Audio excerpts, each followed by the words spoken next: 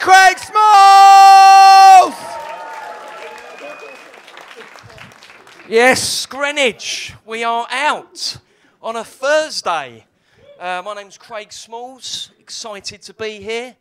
Just want to prove to my girlfriend that I can last 5 minutes. I've actually got some exciting news to share with you all this evening. During lockdown, me and my girlfriend made our first baby. Thank you. And the funny thing is, 2 weeks before we found out she was pregnant, we also found out she hates me.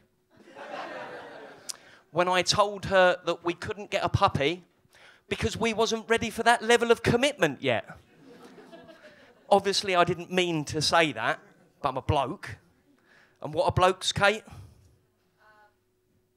There's no right or wrong answer. We're dickheads, aren't we? I said that at a gig a couple of weeks ago in Hertfordshire, and I think the girl that I asked had just splitting up with her boyfriend because she just looked at me, she fixed me with these steely eyes and just went, "You're all bastards." Yeah, no, look, what I should have said is, babe, you know I love you, but we're both on furlough, so let's not spend 3 grand on a cockapoo. You heard that right, 3 grand. I don't care how cute they are. I can buy a house up north for 3 grand. But I didn't say that. I played the commitment card. And then Karma went, surprise, you're having a baby. If you thought cockapoos were expensive. I say surprise. I'd like to go on record and say best surprise that I've ever had. Best surprise I've ever had. When I say surprise, we did have sex. It wasn't a Mary and Joseph situation. What happened is I went to Tesco's. I went shopping during the lockdown, and I forgot my mask, so I tried to sneak in, and this big communist bouncer grabbed hold of me, and he went, "You no protection, you no come inside."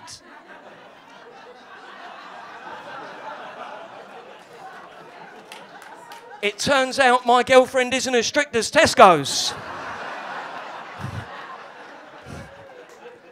And she's not heard that joke yet. But I'm trying to be a modern dad. That's what it's all about. I'm trying to be a modern dad. Changing all the dirty nappies, doing all the night feeds, not shagging around. Something my dad never quite got the hang of. Because he was proper old school, my dad. Like, really handy round the house, could fix any job, but showed no emotion whatsoever. And now I've got a little girl, I know that I don't want to be that kind of dad, because I've got no idea how to fix a leaky tap. Which is ironic, because I sound like a decent plumber, don't I? Be honest, Kate, if I come round your house to sort your pipes out...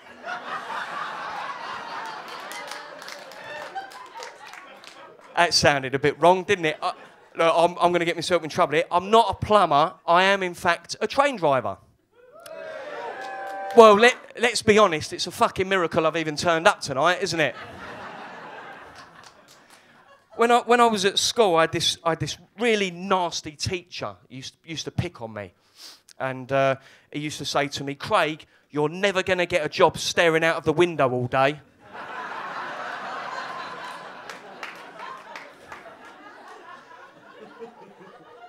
I want to get his phone number, and I want to ring him up, and I want to say, "Hello, is that Mr. Nash? No, I'm not phoning about your plumbing. It's Craig Smalls, sir." "That's right, the one that used to stare out the window all day." "I'm a train driver, sir." "That's right. You'll never guess how much they pay me to do it as well." 20 cockapoos a year, sir.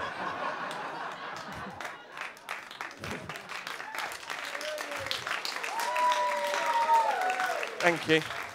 Is there anyone in the audience that lives right next to a railway line? Right next to it? Well, I'm going to give you a little piece of advice. Train drivers, we can see in your windows.